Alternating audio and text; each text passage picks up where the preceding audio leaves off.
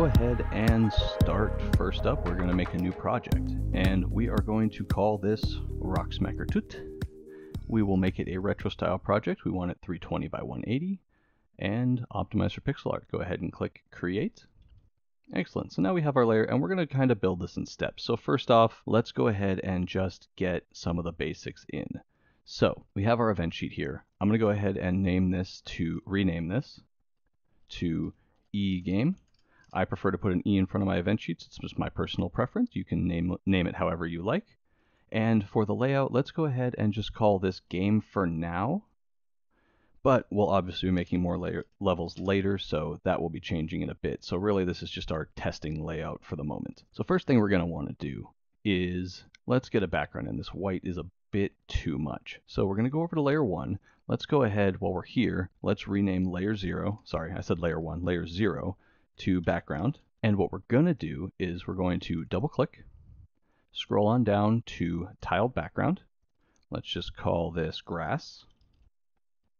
Insert, click on the layer, and we are going to go up to this little folder icon here to load an image from file.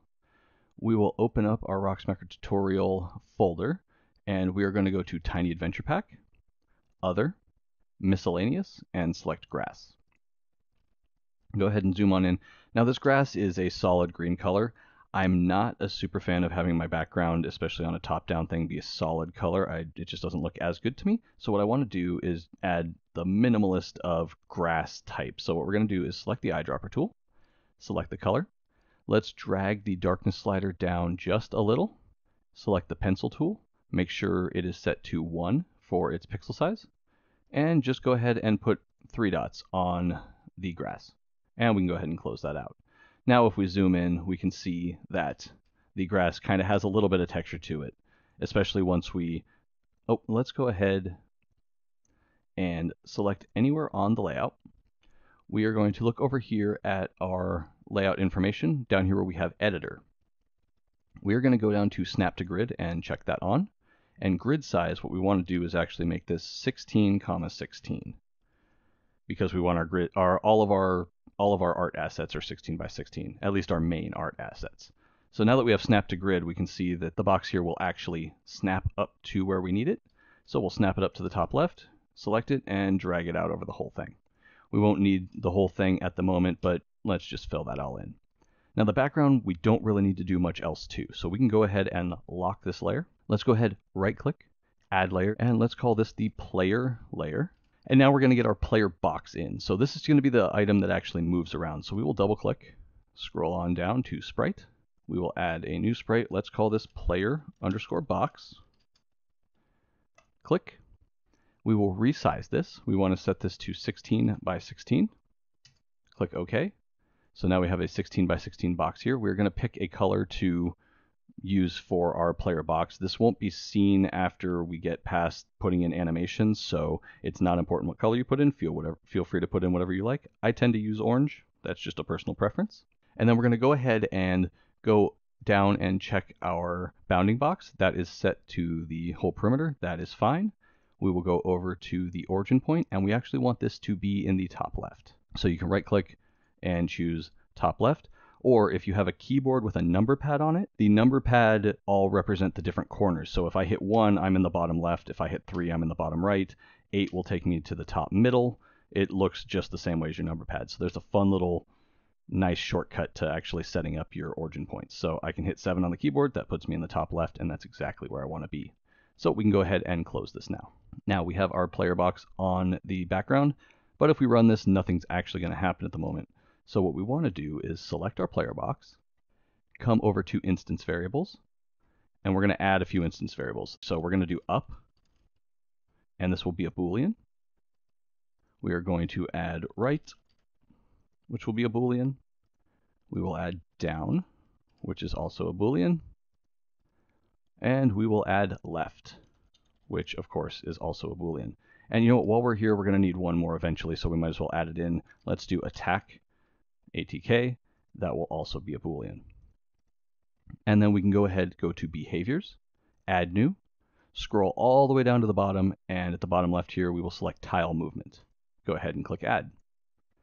So we're going to need to make a couple of changes to the behavior of tile movement. Right now it's moving in a grid of 32 by 32, which means if we actually play this and move, it's going to move twice as far as we want it. So we will change these to 16 by 16, and we're going to change the speed to 50 by 50. We can go ahead and click save if you haven't saved it before. There we go. And now since we have default controls enabled that defaults the movement to the arrow keys, we can actually go ahead and hit play. And if we use the arrow keys, we can see our box moving around. If I just tap it once, we can see that it moves the full 16 pixels over into the next frame, or into the next part of the grid. Excellent. Okay, so now that we have our player box in and moving, let's go ahead and get the animations in, because nobody likes to look at a box moving around a screen. So I like to put all of my assets that don't start on the screen onto an object's layout. So what we're going to do is go over to Layouts over here in the Project panel, right click, Add Layout Only, and we're going to call this Objects. I don't like to have a white background on here. It just makes things a little harder to see, especially when I have white outlines on things, or eventually we will actually have images that are completely white.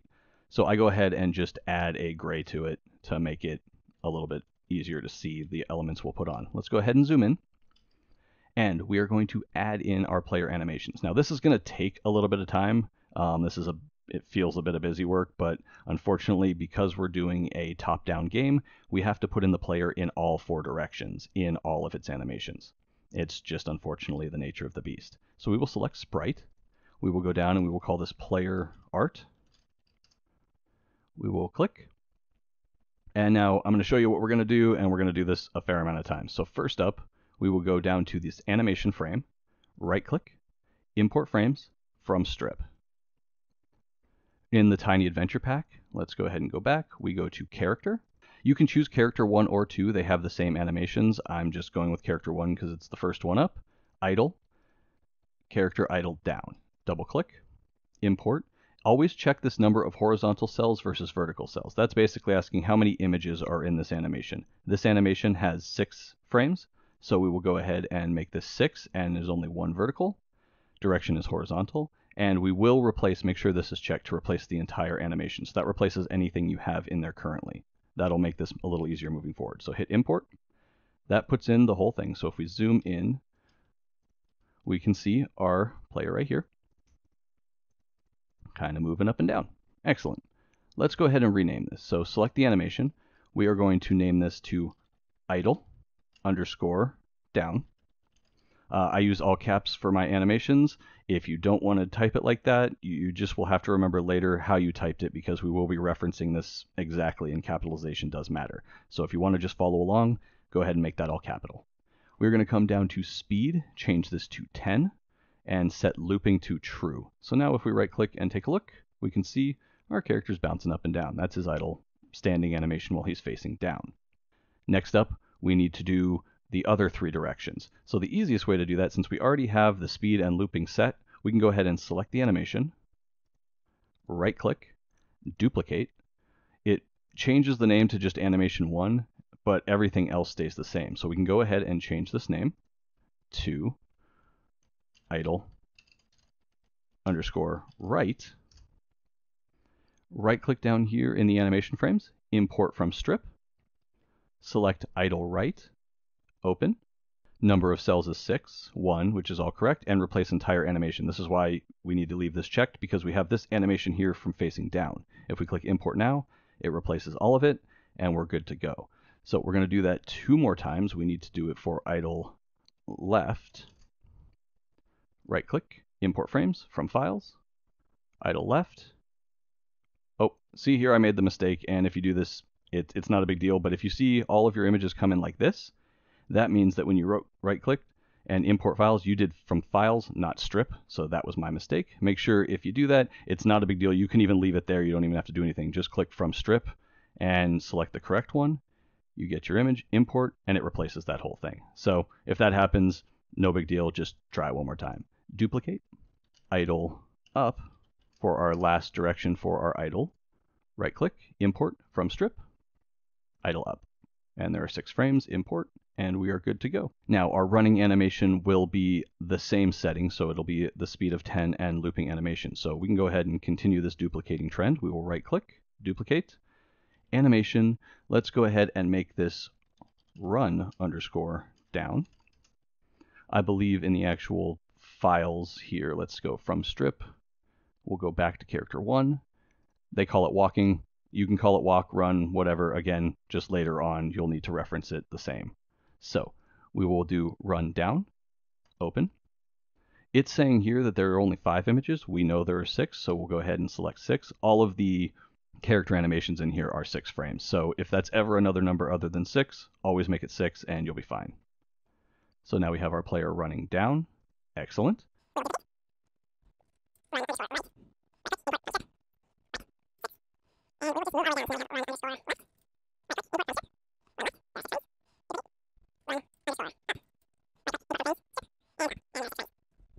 Now, while we're here, we might as well get in the attack animations as well. So these ones don't follow the exact same settings, so we can go ahead and right click, add animation. Now we get a brand new animation. Let's call this ATK underscore down, and we will right click, import files from strip, move back into character 1, attack, and attack down. Again, these are all, there are 6 frames. Excellent, that one pulls it in correctly, and we attack.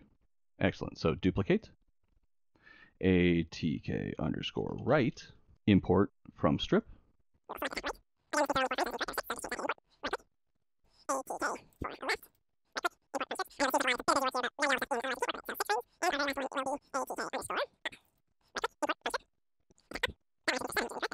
okay, and now we have all of our images in. So now, we don't need to worry about the actual bounding box for any of these, which is fine. We can leave it the size it is. We won't be reading this bounding box for anything. This is just for player animation. But what we do need to concern ourselves with is the origin point.